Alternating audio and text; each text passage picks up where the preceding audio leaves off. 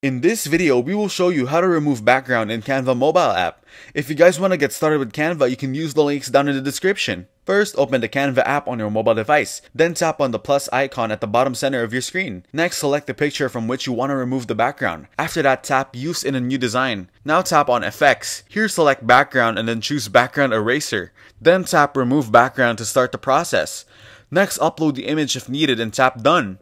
Now you should see the background removed. You can add a new background as desired. So that's how to remove background in Canva mobile app. Make sure to use the links down in the description to get started with Canva. If this video was helpful, please consider leaving a like and subscribing to my channel. With that being said, I'll see you in the next video.